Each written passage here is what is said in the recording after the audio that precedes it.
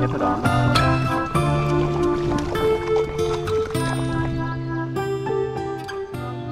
What's up, folks? Welcome back. If you're new, thanks for watching. We're going to be doing a little bit of streamer fishing today. If you're from central Pennsylvania, you know that the conditions haven't been real good for fly fishing for the last week and a half or so.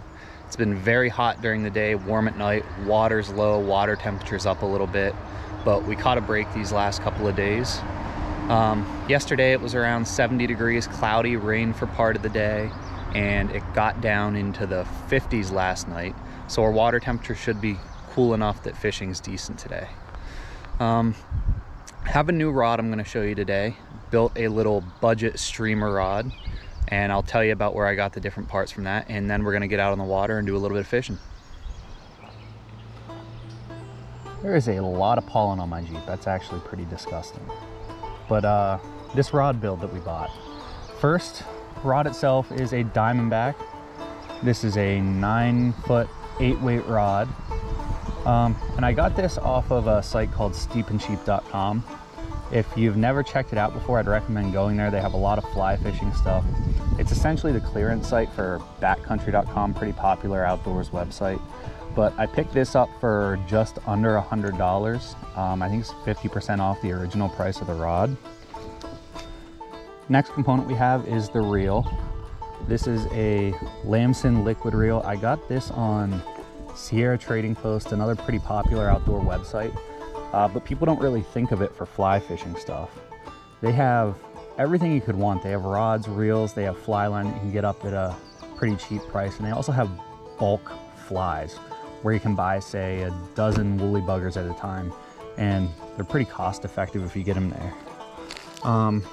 These reels are kind of no frill. Did a little research on them, but they're pretty reliable. This is a 7 plus or minus weight reel, so I believe this is good from 6 to 8 weight. Where I did splurge and spend a little bit of money on this build was the fly line. This is spooled with Rio Predator. It's a weight forward 8-weight floating line. I believe I got that from backcountry.com, and it ran me about $100. All right, we're at the first spot. Water actually looks pretty good. That rain yesterday did it a lot of good. Try not to bust my crotch getting over the guide rail. Made it. I think I'm gonna walk the bank downstream a little bit, cross where it's a little shallow, and fish this from the other side. I don't want to wade through right here because it's good fishing water and I don't want to spook the fish too much. Make just a couple of casts here before I wade across in case there's fish sitting right in front of me.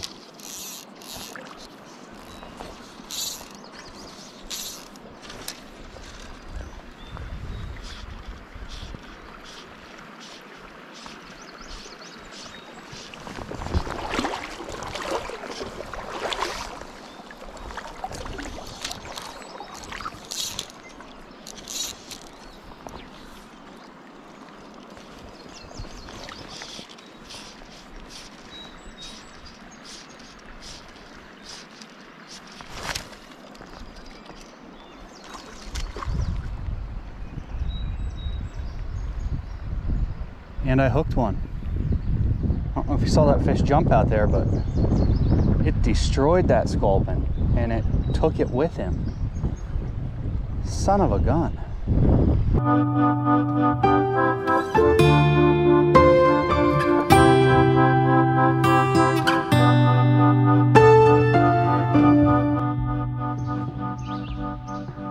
All right, it is a couple of days later. It got a little bit too warm that first day we tried to make this video, and I didn't want to kill too many fish. A lot of people will just quit fishing entirely once you get into June in Pennsylvania here. I think it can still be done safely. You just got to pay a little bit of attention to what you're doing. Keep an eye on the water temperatures. You want to keep it mid 60s or lower, ideally, for the fish.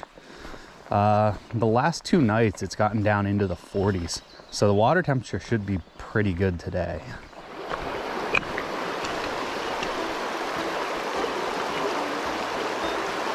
Big ass streamer.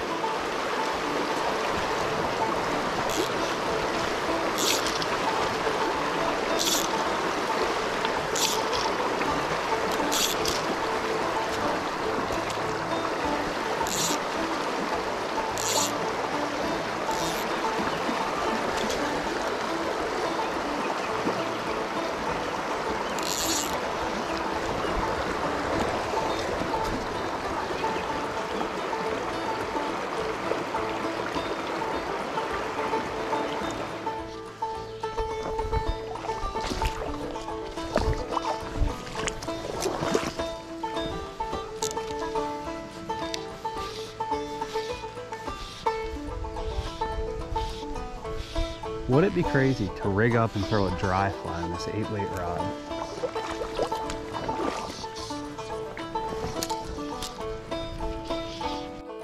Screw it, we're gonna try it. Hate it when people are too stubborn to switch up what they're doing and they're not catching fish. So there's fish in front of me rising. I put 5X tippet on this 8-weight rod, and we're gonna see if it can present a dry fly.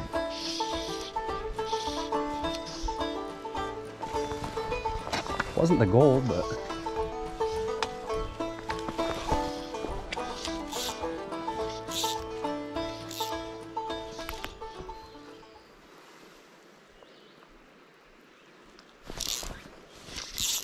oh, we're dialed in now.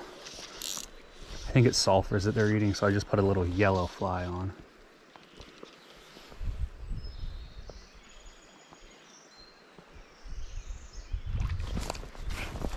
Yep, that'll do it.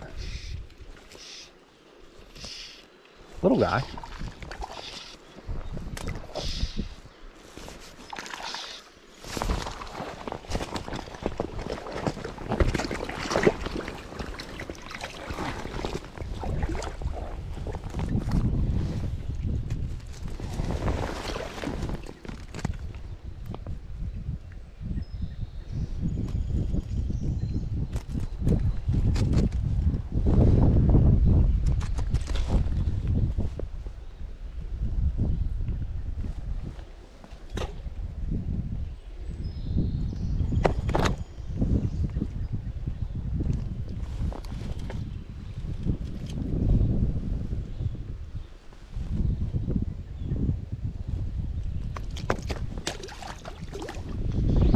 So surprisingly, I can cast these little dry flies with this rod. I just kind of got to be delicate about what I'm doing.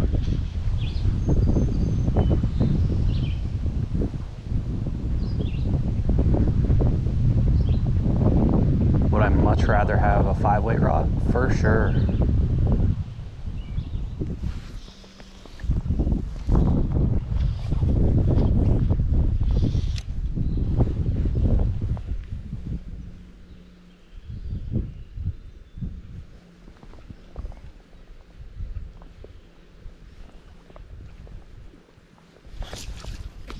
Got another one. Holy shit. Looked away. Didn't even see that happen.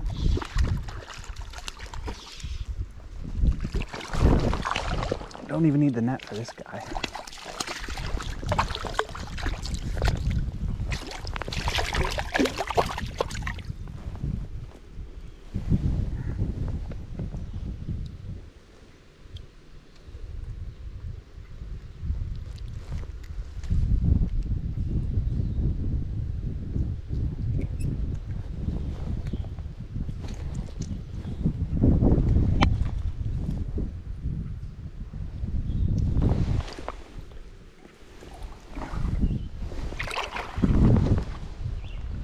All right, that dry fly action seemed to have stopped, but did prove that this rod will cast dry flies, so mission failed successfully, I guess. I'm gonna work back through the same area with a white iron mic. It's another stream pattern from Lively Legs. There's so many fish stacked up through here.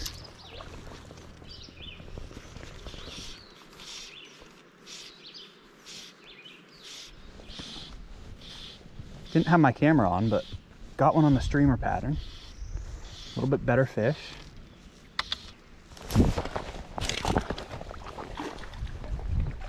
Kind of messed up, and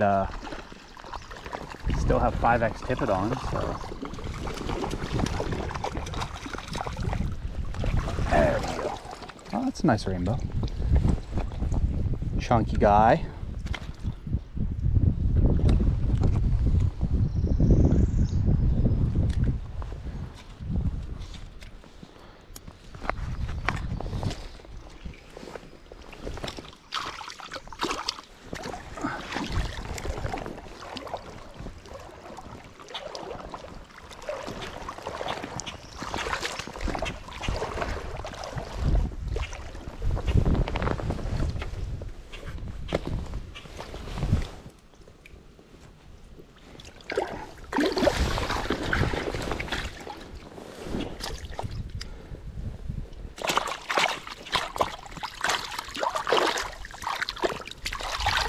Trying to let you go, bud.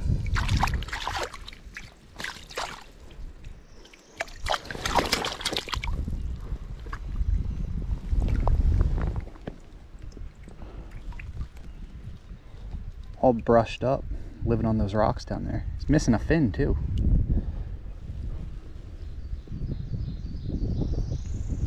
Beautiful fish.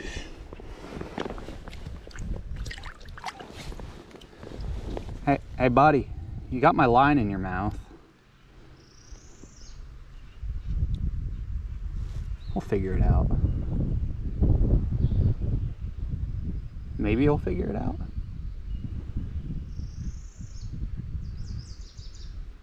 All right,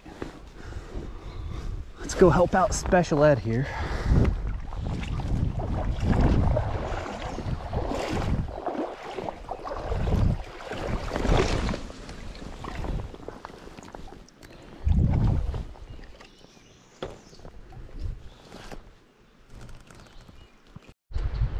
And that's going to do it for the Budget Streamer Rod and Reel video, folks. Big thank you for watching if you made it this far. Hit the subscribe button for more hunting and fishing content.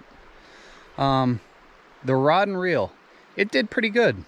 Was able to throw those big flies a lot better than I can on my 5-weight rod, but was still delicate enough that I could throw dry flies if I had to.